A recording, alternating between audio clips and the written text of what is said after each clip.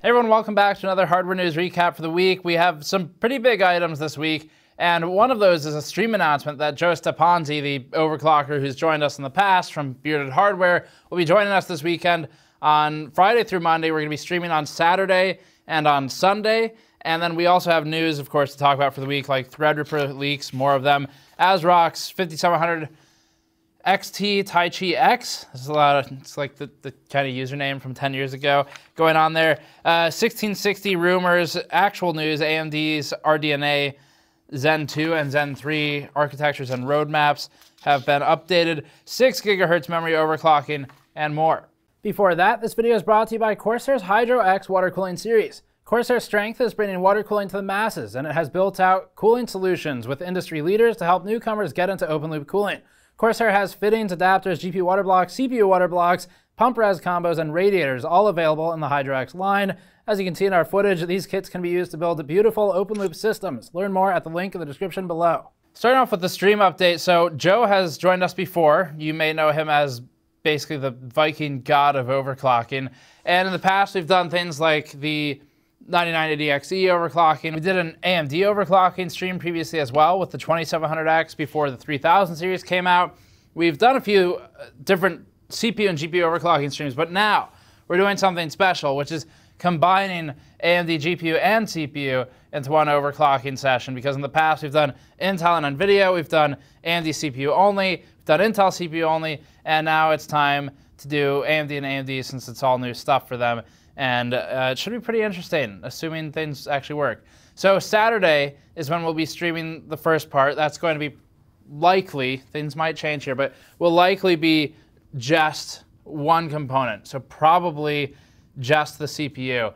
And then Sunday, we're planning on doing the CPU and the GPU. So that'll be a 5700 XT, and it will be a 3900X most likely. We'll put them both under liquid nitrogen, see what kind of scores we can achieve, if it's possible to get any records with that combination. It's going to be tough, but should be a lot of fun. So make sure you check back. The stream plans are currently going to be for 1 p.m. on Saturday start time and likely 1 p.m. on Sunday start time, and that is Eastern time.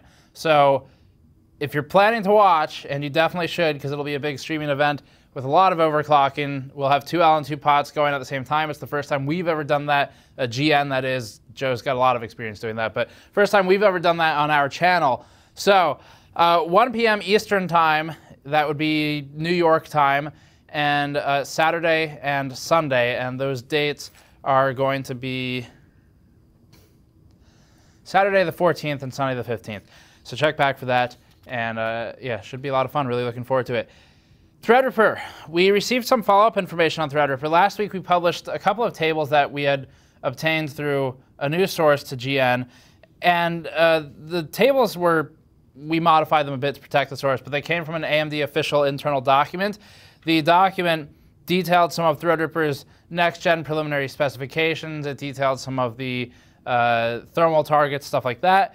And as a note here, going into the new information we got, this is a new source for us, but we have vetted the source. That said, it's important that we temper expectations as always, because one, product's not out yet. We do try to avoid rumors in general, but this week does have quite a few of them because they're starting to exit rumor status and enter probably true status. But anyway, time hasn't yet proven how accurate the data that comes from this particular source is, and secondly, things could shuffle pre-launch anyway. But let's just talk about it for fun and kind of leave it there. So, firmly in the grain of salt territory for now, and then we can all look back at this with Threadripper 3 launching and evaluate if it was accurate. We previously looked at AMD documents that detailed an STRX4 Threadripper HEDT CPU and an SWRX8 CPU, and those have quad and 8-channel support respectively. So that was the interesting bit from last time. That stuff we are very confident on. I mean, that came from an AMD document, so unless they change something, that should be what it's going to be. Since then, we've learned that allegedly STRX4 will be 4 chiplets and SWRX8 will be 8 chiplets. We have also learned that the CPU, the core counts should be 32 cores, obviously, on the STRX4 option. SWRX8 could go up to 64 in theory with 8 chiplets. It just becomes a question of, does AMD enable all of those, or do they do something where they split them to not eat the EPYC market too much? It could just be failed EPYC CPUs being binned into this new workstation class. But that's what it looks like for now. We'll see how it turns out. And let's move on to some actual news that's not a rumor. ASRock is planning to announce its RX 5700 XT Taichi X 8G OC Plus. So that is, let's see, 1, 2, that's got 3 X's. That is decidedly more X's than any other RX 5700 XT cards we have yet talked about. And with a 33% increase in X's, we can only assume that there's a linear translation into performance. So that's what we're going to be looking at eventually. Either ASRock sending it or we're buying it. We want to look at the card. It's probably not going to be particularly good value, but should be interesting to take apart and see how the performance is overall. This is supposed to be a flagship card. ASRock has been ramping its 5700X efforts with the launch of the new series, and the new RX 5700 XT Taichi X OC Plus will be ASRock's flagship, hosting a triple axial cooler with a classic Taichi obsession for LEDs dead center in a circle. Photos reveal that the card has dual BIOS with a silent and OC mode pre-installed, along with an LED on-off hard toggle on the top of the card if you really don't want LEDs and you also don't want to install software to control them. We actually like that. That's good. If ASRock's marketing images are realistic, it looks like it's running a fairly standard aluminum baseplate for the memory, although the image doesn't show coverage on the MOSFETs, but that might be a separate piece that's been pulled away, or it's a render. ASRock is, it is render, just to be clear. ASRock is advertising the card as a 10+1 design, and in its advertising of this 10+1 design, for the VRM, ASRock is using what is probably the world's stupidest marketing chart next to the Apple one that was shown recently. Yikes. The ASRock chart shows simply 2 things. It says 10+1 for their bar, and then 7+1 for the other bar. If you add those numbers, it would be 11 and 8 respectively. And then the x-axis is simply labeled power phase quantity.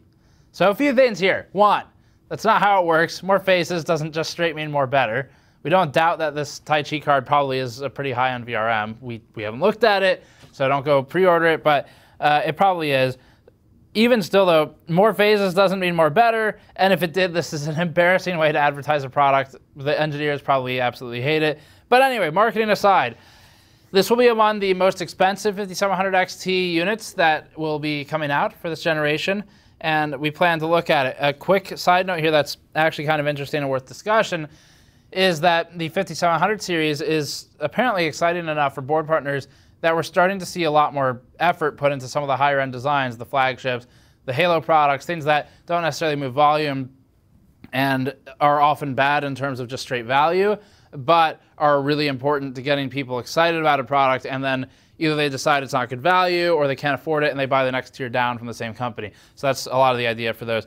But even further, on also the overclocking topic earlier, seeing a bigger push for higher end products in a new GPU launch means that we'll potentially have some more opportunities to do fun things, actually play around with the hardware, not just benchmark for games and move on. So this is not really a common thing for AMD. We haven't seen this for a few years. The RX 4 and 500 series did have good products out there, but there wasn't really a big focus on ultra high-end cards. So that's different with the 5700 XT. We have the Pulse coming out, or rather the Nitro. The Pulse is already out. The Nitro Plus coming out, and then this Taichi card. Asus has a high-end Strix as well. So it's actually looking genuinely really interesting, this landscape for the 5700s. And I'll note as well that we kind of skipped the RTX series when we did our GPU reviews. We talked about them at launch, but we didn't do the follow-up of review every single model that comes out as fast as we can that we did for the 10 series. And that's because it just wasn't interesting enough. People fell off the views very quickly, and we reviewed the ones that came out initially and then stopped and moved on. 5700, we've been reviewing as many as we can, and it seems like people are genuinely interested in it in the audience. So it's actually a big shift for AMD's perception and GPU in the market from our perspective. typically we don't see enough excitement to keep posting reviews of the same GPU with different cooler designs. But it's awesome to be able to do it because personally I really like doing those kinds of benchmarks. So anyway, let's move on. That was just some conjecture. Rumor here, we're peppering them throughout the content this time. GTX 1660 Super and 1650 Ti in the news again. Rumors have surfaced this past week indicating that NVIDIA could be readying a GTX 1660 Super in conjunction with a 1650 Ti, both in presumable response to AMD's entry-level Navi cards, supposedly based on Navi 14 for the upcoming AMD ones. To be clear, that's not NVIDIA's new 1660 and 1650 Ti. They are not basing those on Navi. That would be really interesting. We'd like to review that. But in response to Navi's 14 counterpart that's allegedly coming out. So let's use that word again. The alleged GTX 1660 Super, for its part, would see the same TU116-300 die from the original 1660 extended to the Super counterpart. And the card would come with a memory upgrade in the form of, allegedly, 6 gigabytes of 14 gigabit per second GDDR6 memory. The current GTX 1660 boasts 6 gigabytes of 8 gigabit per second GDDR5. The memory would still operate over a 192-bit interface, although the rumors don't explicitly mention it. We could also expect a bump in both core clock and boost clock, given that the Turing silicon has matured at this point. The same rumor also points to the 1650 Ti coming to market with up to 1152 CUDA cores, up from the 896 found on the current GTX 1650. As always, take the rumor with a grain of salt, although NVIDIA trying to round out its low-end Turing offerings in fortification against AMD's looming cheaper Navi-based cards would certainly make sense. New slides from AMD made their way out onto the web recently, and they have more or less confirmed what we already knew. AMD's confirmed this a few different ways in the past. So the slides appear to be part of a larger corporate slide deck from a recent presentation. Regarding Zen, the slides show the 7nm Zen 2 as, quote, shipping, obviously, and the Zen 3 7nm Plus design as, quote, design complete. This reiterates the speculation that Zen 3, not to be confused with the 3000 series Ryzen CPUs, they're distinctly different, Zen 3 will likely be locked into 7nm Plus, going by the speculation now and by these slides. This isn't a huge surprise. The slides also show Zen 4 as, quote, in design and in the 2022 window for a potential launch. Moving over to RDNA, the GPU side of things, the slides indicate that AMD is moving further away from its GCN architecture and forging ahead with RDNA 2. Like Zen 3, RDNA 2 will arrive on the back of TSMC's 7nm Plus process node with EUV if all goes to plan as according to these slides. AMD releases ABBA, AGESA, an AGESA version called ABBA. In our last hardware news episode, we mentioned that AMD is working on this, on BIOS updates working on the AGESA code for BIOS updates that motherboard manufacturers would implement and distribute. And then we tested it earlier this week, showing actual performance uplift and some of the frequency behavior fixed on our CPUs. The 3700X is definitely improved in our testing. The 3900X is more or less 25 megahertz offset from where it was before. It is hitting boost, like the advertised boost occasionally. Just to be really clear here, a few things. These boost frequencies, they don't hold on all core, first of all, because then it wouldn't be a special spec. And they don't hold on one core either necessarily. That's not true for the 3600. So in our 3600 testing when it came out, we saw that it does hold at the boost frequency basically constantly on at least one core. There was a Reddit thread where someone tried to point out to us that if it were always holding that boost frequency, it wouldn't be boost, it would be base. That's wrong, actually, although it's a great thing to say to get some internet points on Reddit. So one thing here, the fallacy there is that it's not about is it holding that frequency, it's about on how many cores is that holding that frequency. So we're not talking about holding that frequency on all core forever, because then yes, that would be base. We're talking about is it holding that frequency on one core, not just a specific core, but literally any one core out of all of them for the duration of the workload. The answer is no, not really with our 3900X, but the 3600, 3600X, absolutely. 3700X is getting more in that direction now with this ABBA update.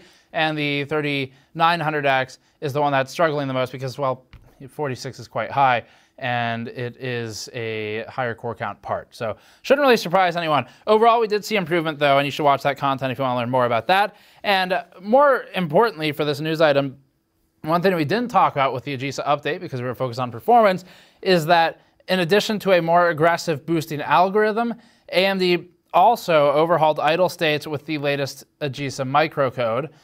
And this is information we didn't publish previously. AMD says that this should net lower voltage states while the CPU is idle, and also that there's a new activity filter to help filter out the processes that, quote, cause intermittent OS and application background noise. This should help prevent some of the boost algorithm overzealous response to workloads that we've seen, where it doesn't really need to respond in such a way because of a pain from a logging application. And lastly, AMD is rolling out a new monitoring SDK, and this will allow for better monitoring and reporting of CPU behavior on the AMD Ryzen 3000 series CPUs. AMD notes that the final BIOSes should arrive in about 3 weeks' time, if you're wondering when you can get the one that we tested.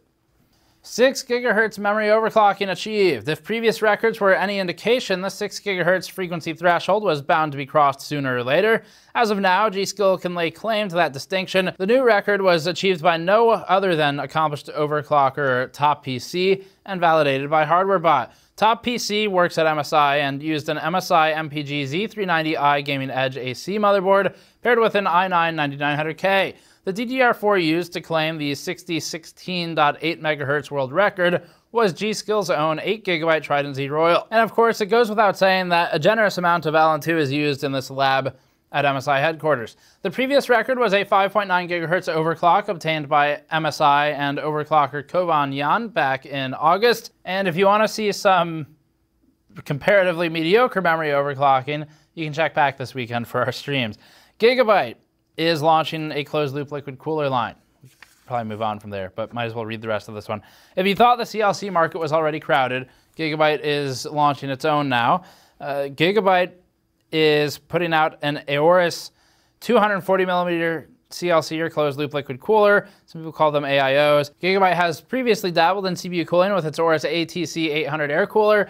The liquid cooler 240 will use a 240 radiator, cooled by a pair of RGB illuminated 120 fans. The cooler will also feature a pump block design similar to that of the Asus ROG Ryujin, in that it will have an LCD screen atop the pump block housing that can display temperature, among other things. Supported sockets include AM4 115X 2066. The Aorus Liquid Cooler 240 is also compatible with the Asetek AMD TR4 retention kit, which we don't recommend using, and pricing and availability weren't disclosed. And as far as the TR4 kit, we previously did some tests. You can go dig them up on the site or on our YouTube channel, where the Asetek coolers, specifically because of the smaller cold plate, do struggle compared to something like a larger Noctua cooler with a full coverage plate on Threadripper CPUs. So don't bother. Just don't get it for Threadripper. Save everyone the time. Last one here, Navi could be headed to workstations, also another rumor, but sort of in probably true status. Further fueling Navi 14 speculation is the discovery of a new Navi 14 PCI ID in a Linux patch. The code within the patch adds the Navi 14 PCI IDs 0x7341 and 0x7347 respectively. In addition, the patch references a, quote, workstation SKU in the patch message. We've also seen signs from past Linux drivers pointing to AMD revising Vega Silicon for the rumored Arcturus compute card. And that'll cover it for this week. Thank you for watching. Subscribe for more as always. You can go to store.gamersnexus.net to pick up a shirt like this one of our mod mats, toolkits, or other apparel. And you can go to patreon.com/gamersnexus to help us out there as well. I'll see you all next time.